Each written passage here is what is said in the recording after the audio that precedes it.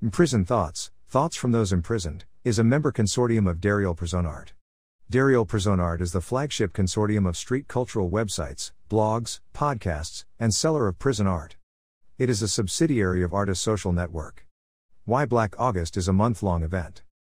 On the 50th in memoriam anniversary to George Jackson, the king of prison hip-hop smartly explains why Black August is a month-long event. August 21, 1971, George Lester Jackson, aka George Jackson, was martyred. His slain blood represents the price he was willing to pay in the cause for freedom against oppression. I approach this 50th in memoriam anniversary of his passing by looking back from the conditions that led to his death, to what has gone on since in the case of prison reform or the lack thereof. My walk with George. George Jackson's youth is not so unsimilar to mine, in that, we found ourselves coming in contact with law enforcement, getting arrested, and doing time.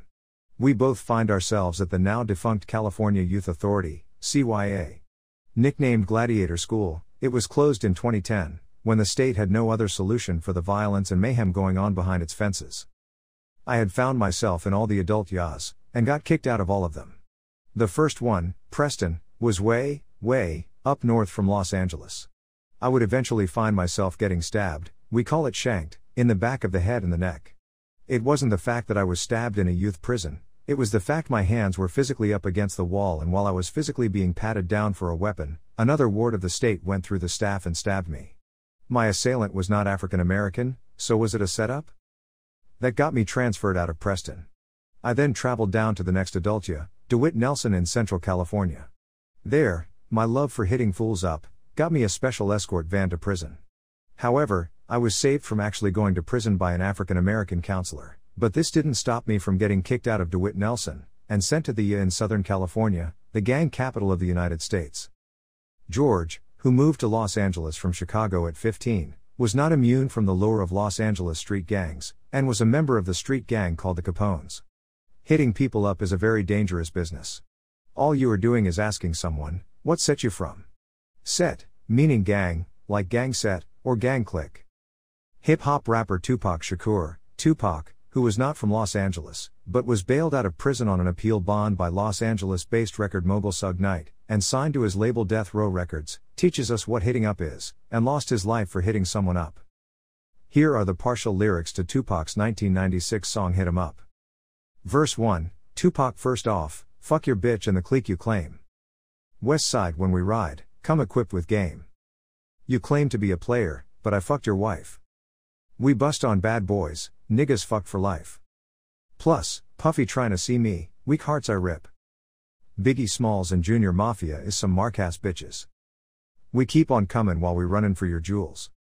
Steady gunnin', keep on bustin' at them fools, you know the rules. Lil Caesar, go ask your homie how I'll leave ya. Cut your young ass up, leave you in pieces, now be deceased. Lil Kim, don't fuck around with real G's. Quick to snatch yo ugly ass off the streets, so fuck peace. I'll let them niggas know it's on for life. Don't let the West Side ride tonight, ha ha, bad boy murdered on wax and killed. Fuck with me and get yo caps peeled, you know. According to the Wikipedia of hip hop, Hit 'Em Up had a large role in exacerbating the East Coast-West Coast hip hop rivalry, and is widely considered by the hip-hop community as one of the greatest diss tracks ever recorded due to its explicit lyrical content and the seriousness of violent intent by Shakur and his colleagues towards their competitors. On September 7, 1996, after the Bruce Seldon vs. Mike Tyson fight, a member of Death Row Records identified Orlando Anderson as the one who stole his gold necklace during an encounter at a California mall. Tupac can then be seen on the MGM's security camera running over to Anderson, where he hits up Anderson about the chain, and throws the first punch. Tupac's entourage beat and kicked Anderson as he lay on the ground in the hotel lobby. Hours later, Tupac was shot 6 times in a drive-by shooting, and died several days later of his injuries. I don't recall why I was kicked out that last year and sent to prison.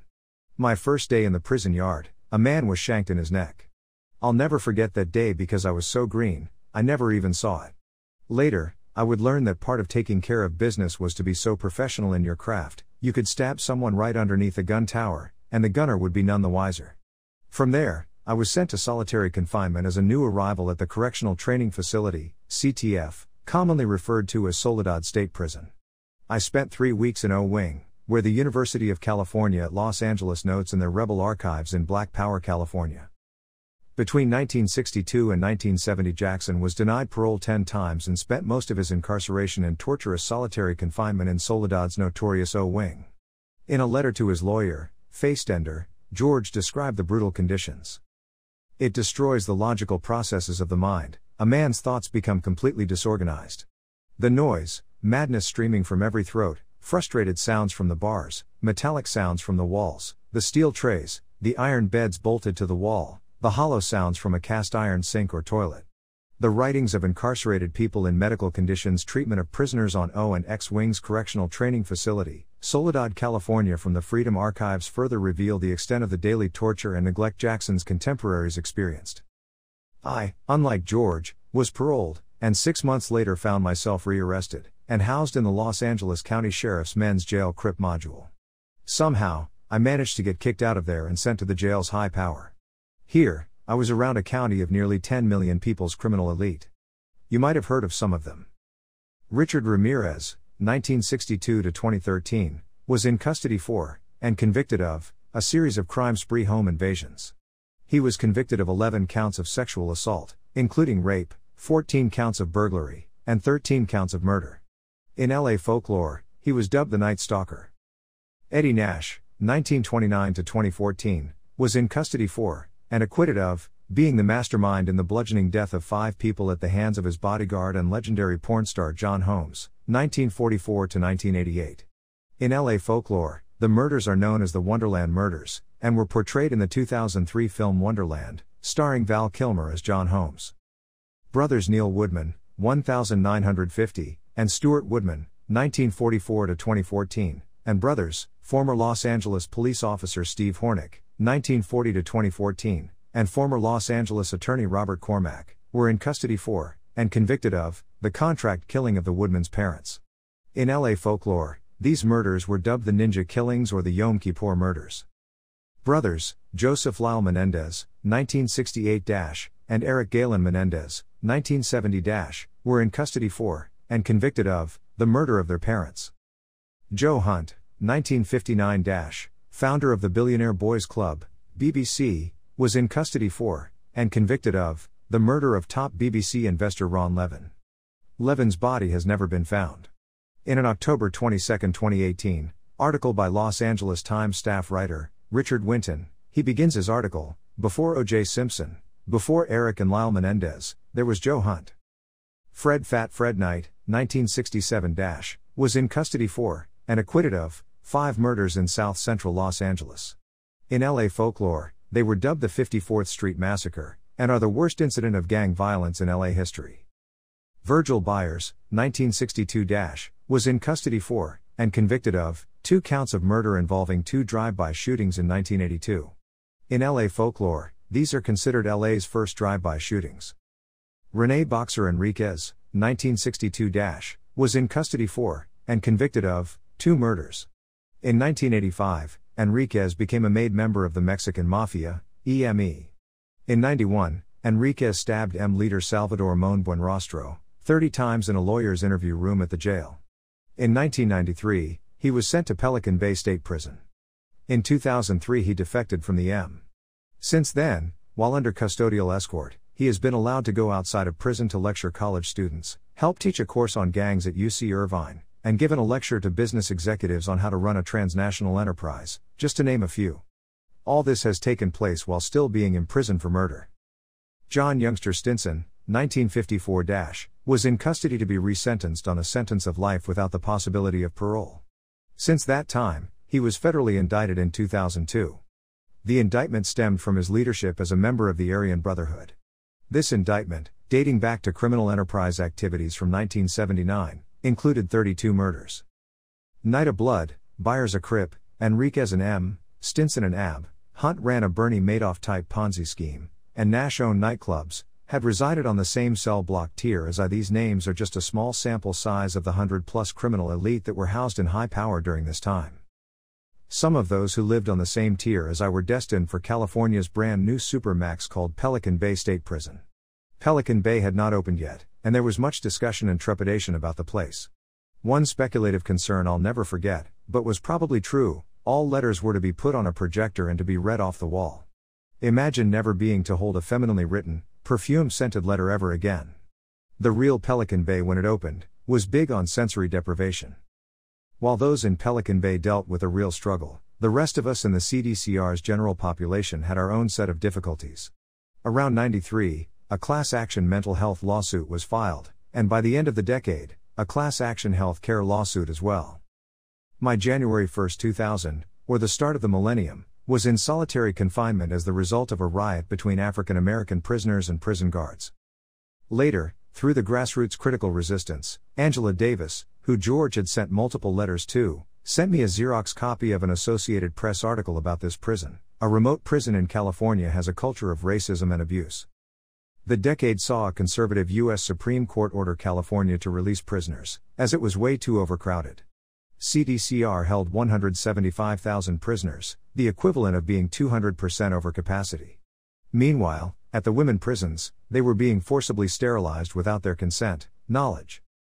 The 2010 started off with me participating in the largest prisoner hunger strike in U.S. history. The purpose was to be in solidarity with those in long-term solitary confinement and to end the program at Pelican Bay and Corcoran. While those were the official SHU, Security Housing Unit, prisons for long-term solitary confinement, other prisons, such as High Desert, where I had spent 13 years, had built special Pelican Bay stylized housing units for solitary confinement. You are totally sealed off from the outside, except for a rooftop window, where the guards can spy in on you. In Long Live the Spirit of Comrade W.L. Nolan, Chairman Kiana Tashri Asghari, writing for the San Francisco Bayview, writes, 1960s and 1970s, the California prison system was and remains mired in a cesspool of injustice fomented by a culture of institutional racism. Adding to this contradiction, was and is the multitude of Americanized offshoots, prisoners, who aided racist prison guards with terrorizing and attacking new African black prisoners, often gaining extremely favorable advantages, such as 3 or more racist lackeys, prisoners, given access to store-bought knives by prison guards, being let out on the tier for their recreational exercise period, where they would be allowed to attack the sole new African, also out on the tier for his recreational exercise time. Comrades W.L. Nolan, George Jackson, William Christmas, Howard Toll, Alvin Sweet Jugs Miller, Qatari Gowden, Cleveland Edwards and countless others not only successfully resisted these attacks militarily, but W.L. Nolan had the foresight to politicize these contradictions by filing a petition in the court, where the comrade asserted, prison guards are complicit in fomenting racial strife by aiding white inmate Confederates in ways not actionable in court, i.e., leaving cell doors open to endanger the lives of new Afrikaans, placing fecal matter or broken glass in the food served to new Afrikaans, etc., as these material factors would be difficult to prove. C. W.L. Nolan, et al. V. Cletus Fitzharris, et al. These prisoner-on-prisoner prison guard-induced gladiator fights didn't end during the 1970s, but continued well into the 90s and 2000s. This practice first came to public attention in the 1990s when it was revealed that guards at California's Corcoran Secure Housing Unit were staging fights between Black and Latinx prisoners for voyeuristic pleasure and gambling on outcomes. In order to terminate the fight, guards fired either block guns or 9mm rounds at prisoners. From 1989 to 1994, 7 prisoners were shot dead, and 43 more were injured. After a couple of guards turned into whistleblowers and the story reached national attention, 8 Corcoran guards were brought to trial and eventually acquitted in a miscarriage of justice hidden behind policy. See Truth Out, gladiator fights expose prisons to be genocidal machines. Unlike George's era, prisoners collectively got wiser. In an attempt to have rival prison leadership kill one another off, CDCR created a special housing unit within the Pelican Bay SHU called the Short Corridor. By rehousing and isolating only the leaders of these groups, it was thought to break their lines of communication with underlings, and lead to their death from close proximity to sworn and historical prison rivals. What came out of it was 3 hunger strikes, the final one involving 30,000 prisoners, making it the largest prisoner hunger strike in U.S. history. An agreement to end all hostilities between racial groups in SHU, ADSEG, general population, and county jails, and jailhouse lawyering that initiated a lawsuit that ended long-term solitary confinement in California. When George was assassinated on August 21, 1971, 3 weeks later, in a prison nearly 30,000 miles away, took up his cause. This too ended tragically, with the deaths of 33 prisoners, 10 prison guards, and 1 employee. This prison uprising, this prison unrest, is familiar to us now, as we know it simply as Attica. It ended with the highest number of fatalities in the history of United States prison uprisings, and is one of the best known and most significant events of the prisoners' rights movement. Conclusion. Since the death of George Jackson in California's San Quentin in 1971, and the 33 prisoners who died in New York's Attica, what has changed? Nothing. U.S. prisoner COVID deaths only shone a light on what prisoners have been saying since the time of George about the prison health care delivery systems. A delivery system, even the most conservative federal courts are finding objectionable enough to find them violating the cruel and unusual punishment clause to the 8th Amendment of the U.S. Constitution. It should be noted that Black August as a month-long in memoriam began as the result of the 1978 health care death of Qatari Gowden. On August 1, 1978, Qatari was playing football with other African Americans in San Quentin on the Adjustment Center secure yard below death row. He tripped and fell, hitting his head on a pipe sticking out of the brick wall, and was taken to the prison infirmary with a severe head injury. There, prison administrators and medical staff just left him to die from a very preventable death. Instead of adding August 1 to the existing days of observation that marked the deaths of activists like W.L. Nolan, Alvin Miller, Cleveland Edwards, and George and Jonathan Jackson, the prisoners standing in resistance to the massive California prison industrial complex declared the whole month to be Black August. Currently, there is a movement to get our elderly prisoners released. The obstacle: parole boards. A recent revision of the Model Penal Code, an influential document written by legal scholars, declared parole boards failed institutions. No one has documented an example in contemporary practice, or from any historical era, of a parole release system that has performed reasonably well in discharging its goals, a draft of the document says. The denying of the elderly to be paroled is a new kind of psychological warfare or torture being meted out in the United States. According to the American Civil Liberties Union, ACLU, not only is this wasteful, it's inhumane. We keep the elderly locked up in the face of undisputed research showing that committing crimes drops dramatically with age. Department of Justice statistics show that prisoners 55 or older recidivate at a rate of just 2%.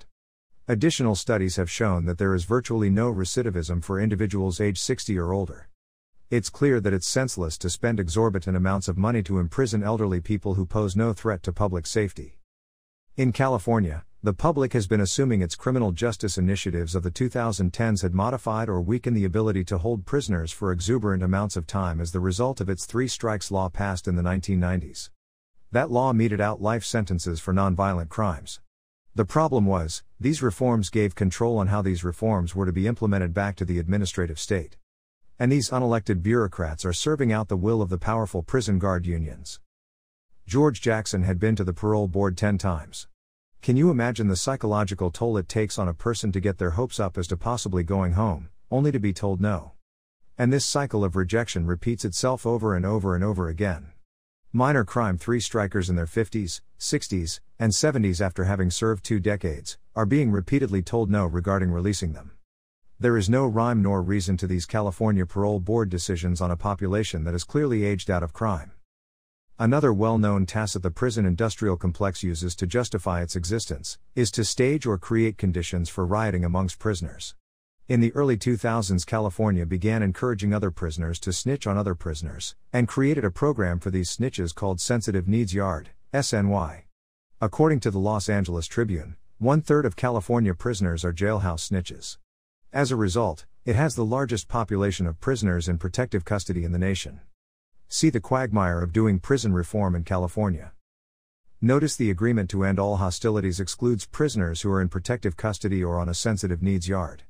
According to CDCR Undersecretary of Operations Ralph Diaz, sensitive needs yards have been ineffective in eliminating gangs and violence within prison walls. It has bred new gangs within the sensitive needs yards, resulting in escalating violence. According to the Associated Press, the homicide rate in sensitive needs yards has been 2 to 3 times the rate in the general population yards since 2011. Prison officials have identified about 100 gangs within sensitive needs yards. See prisons created to protect at-risk inmates breed their own violence. To strike a blow at the public's prison reform initiatives, CDCR administrators want to reintegrate the snitches back into the general population, despite neither group wanting to be around the other. According to 2012 reporting by Los Angeles Fox News 11, investigative reporter Chris Blatchford, the SNY gang members he has interviewed openly profess to killing or wanting to kill general population prisoners, both inside and outside the prisons. Richard Edmund Vargas, a prisoner advocate who served time for robbery, blamed corrections officials for creating situations where violence is inevitable. They actively put folks in this situation where they would have to fight, and they know the culture of prison is that you have to fight. As you can see, of my journey, I still walk with George Jackson. On January 13, 1970, 14 black inmates and 2 white inmates from the maximum security section of Soledad Prison were released into a recreation yard. It had been several months since they were last released into the yard. The black prisoners were ordered to the far end of the yard, while the white prisoners remained near the center of the yard. Officer O.P.G. Miller, an expert marksman armed with a rifle, watched over the inmates from a guard tower 13 feet, 4 meters, above the yard. A fist fight ensued and Miller opened fire on the prisoners below. No warning shot was fired. 3 black inmates were killed in the shooting. W.L. Nolan and Cleveland Edwards died in the yard, while Alvin Miller died in the prison hospital a few hours later. A white inmate, Billy D. Harris, was wounded in the groin by Miller's 4th shot, and ended up losing a testicle. In a letter from June 10, 1970, George Jackson described the scene as seeing 3 of his brothers having been murdered by a pig shooting from 30 feet above their heads with a military rifle. Blood in My Eye, January 13, 52 ADM. Bio. Donald C. Note Hooker. C. Note has written from Prison Thoughts, California Prison Focus, Inmate Blogger, Prison Journalist Project, and many more. Be sure to check out his essay, How Black August Differs from Black History Month.